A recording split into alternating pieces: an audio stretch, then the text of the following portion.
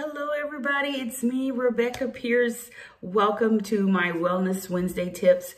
I am your creative transformation and mindset strategist, and that means I'm simply here to help plant seeds in your mind to help you change your thoughts to change your life so that you could have better relationships, better healthy relationships, a better sense of purpose and self, and of course, grow your businesses or your career and be financially stable, whatever that means for you, right?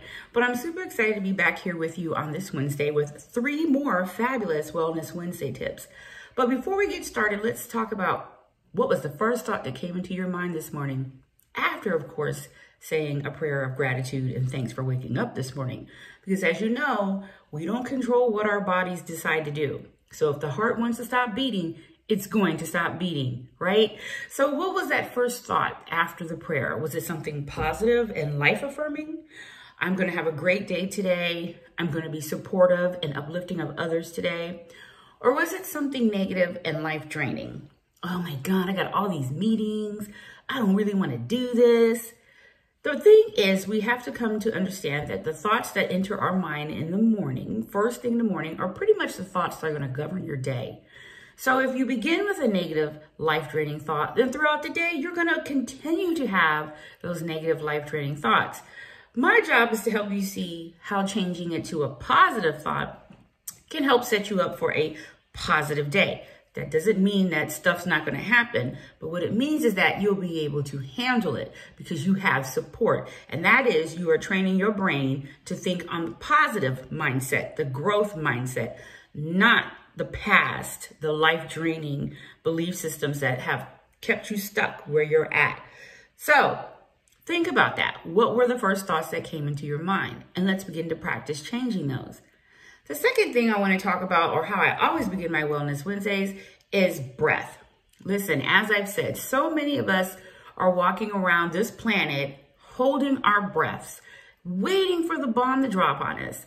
Ladies and gents, we got to let that go, because when you are holding breath, you are withholding from your body the energy and the oxygen that you need literally to survive.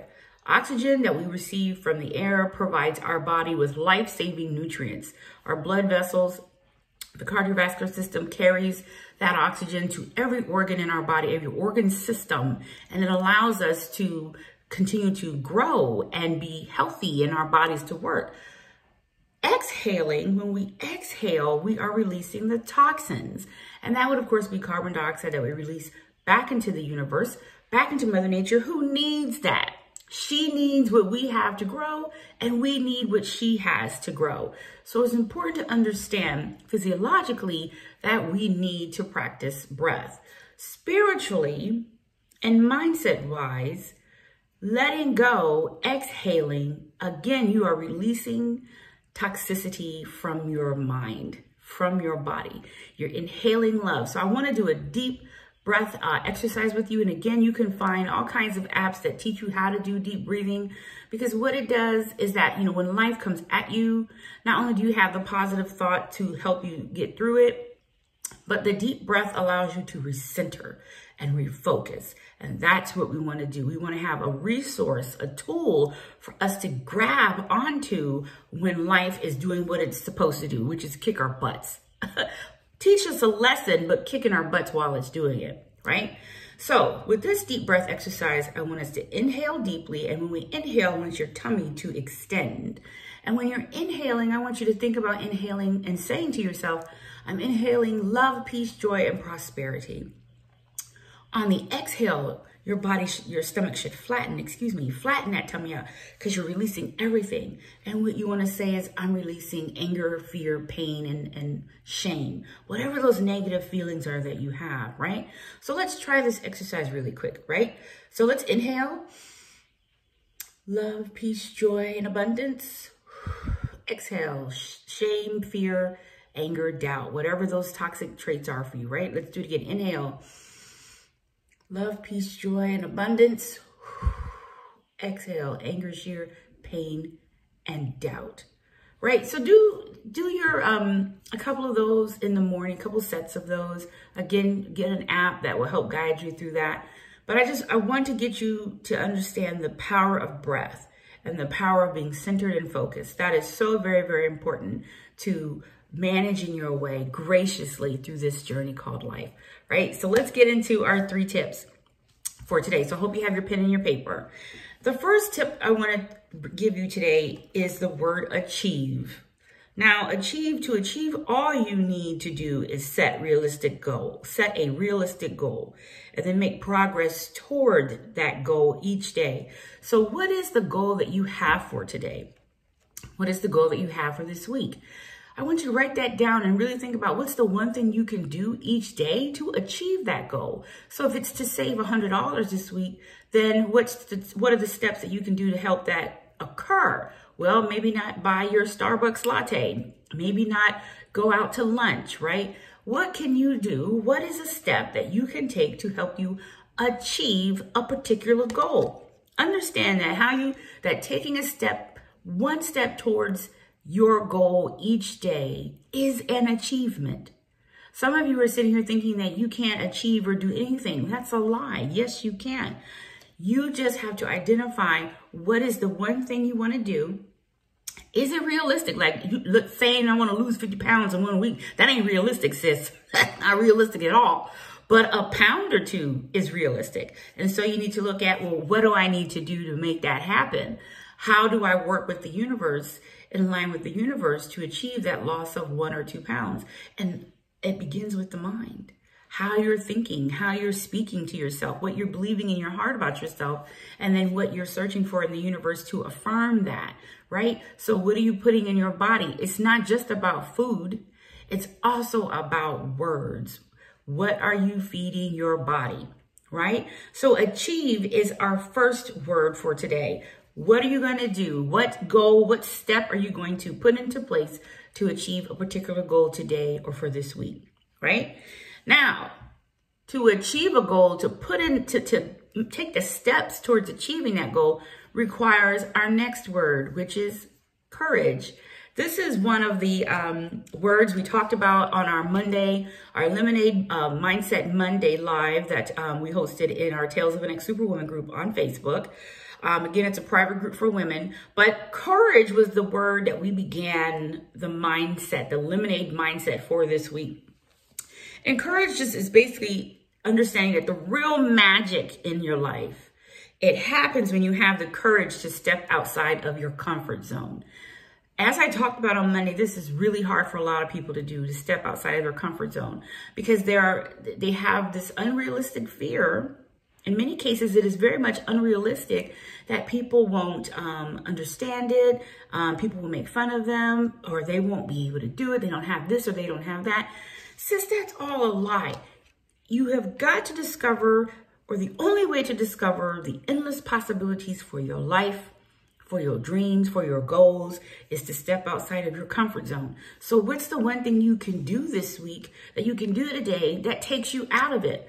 I gave the example in our group of how I hosted a pop-up for our bakery, Maggie's Cupcake Cafe, last weekend. Totally out of my comfort zone. Because, you know, just going in public with my desserts, I mean, we've been in business for almost 2 years now, and we just deliver only. I don't do public events necessarily. So I wanted to challenge myself, though, to see what my business could do, what I could do, what I was capable of. And so as I prepared it with the menu and what I wanted to do, I had to keep myself grounded with a lot of deep breathing, because this was something that's so uncomfortable for me. Although, you know, many of you know me and have watched me, and I seem like this big extrovert, but really, I'm an introvert. I have no problem staying at home in my house, right? Reading a book, doing nothing. But I know that in order to achieve this goal that I have, this dream that I have for my company becoming a multi-million-dollar brand, that means I have to step outside of my comfort zone. So was it terrifying doing it? Absolutely. Did I do it? Absolutely. So how can you tap into courage this week? Tap into courage today and do one thing outside of your comfort zone. Make that phone call, send that email, set up that meeting, show up at that event, step outside of your comfort zone. Find out what are the possibilities of your life. Find out, right? All right. So again, we've gone through the first two. They were achieve. You know, you got to set up a goal and then take one step towards it each day. Make sure it's realistic and attainable, right? Make sure it's realistic and attainable. That is so important because you do not want to set yourself up for failure, right? At all. Be as successful as you can be. And again, understanding that success is trying. It's not always, the big win. It is trying, because trying is achieving, right? The second tip we talked about was courage. Step outside of your comfort zone. What's the one thing you can do this week to do that, to find out what the endless possibilities can be for yourself, your business, your family, your career, whatever it is. And then our third and final tip is our Take Action Tuesday word from yesterday. Every Tuesday, we have a Take Action Tuesday word. And this week, that word was blossom.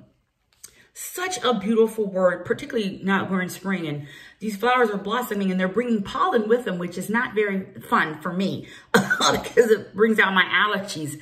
But we're talking about blossom in a symbolic sense. And when you blossom, you are using your talents to do something you love.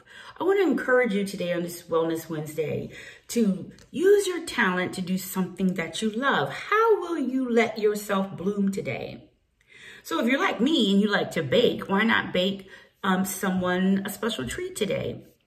If you know that you love to sing, why not send someone a singing telegram, right? Just really think about it. What is the talent that you have, the gift that you have, that you can do something with it today that you love to do? Maybe it is doing a live singing. Maybe it is, just showing up at a friend's house with a bouquet of roses, just because.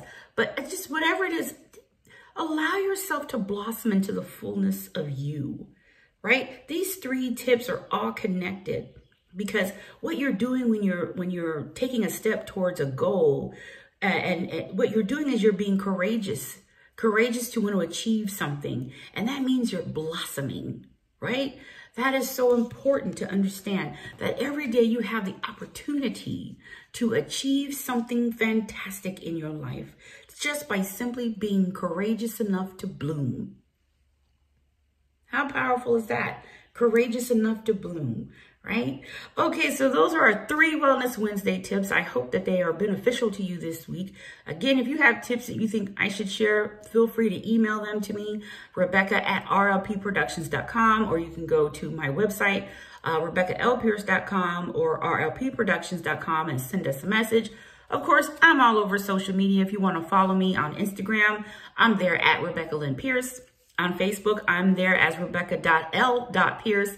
And on LinkedIn, of course, I'm Rebecca Pierce. But either way, you can find me, right? So follow me. And if you want to join Tales of an Ex-Superwoman, again, it's a group only for women.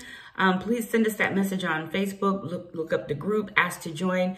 It's all about providing positive, uplifting, progressive content for women who are looking to grow and create their best life now. And again, that best life looks like someone who's healthy physically, spiritually, emotionally, and financially, who's in a loving relationship with self and with others, and is being of service to self and their community, and is making the best out of their financial opportunities as possible, right? So join me next Wednesday when I'll have another 3 Wellness Wednesday tips. In the meantime, make sure you also follow this page on YouTube. Follow my page for your update alerts for every Wednesday when we pop up on here with the Wellness Wednesday tip. Share the video with someone that you know could use the words of encouragement.